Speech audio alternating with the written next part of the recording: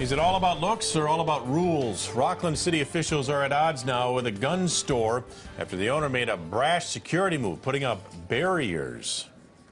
I don't care what they have to say. I'm not taking them down. I'm not moving them. There have been a string of smash and grab burglaries at Rocklin gun stores. Good evening, I'm Sam Shane. And I'm Christina Janes. The situation had us wondering, is this gun store barrier battle all about looks? CBS 13's Drew Balea is live in Rocklin tonight getting answers. Drew?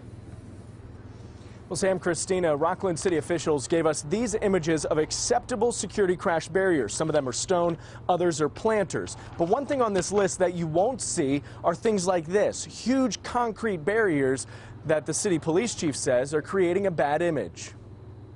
It's a scary thought. Guns in the wrong hands. And criminals don't steal guns to collect them. They steal them to go commit other crimes, violent crimes. More than 100 guns were taken from the gun vault after crooks used a car to break through the front door. The Rocklin Armory also had one weapon taken in a similar smash and grab. We're the only store in Rocklin that has not been hit. Sacramento Black Rifle owner Rob Adams didn't want his shop to be next. We took it upon ourselves to put these barriers here to keep the guns out of the hands of the criminals. 3 K-rails placed around the storefront. At about 8,000 pounds each, they're typically used for lining construction zones on highways. There are written standards and guidelines and also a planning commission that oversees. The city's concern? Parking space sizes and the overall look. And I understand the emotional reaction to go plop down a cement barrier in front of your gun store to prevent this type of crime, but it sends the wrong message. I don't care what they have to say. I'm not taking them down. I'm not moving them. The K-rails don't impose on the sidewalks, and Adams says the landlord hasn't complained. Because they're not aesthetically pleasing to them. They want me to do something else.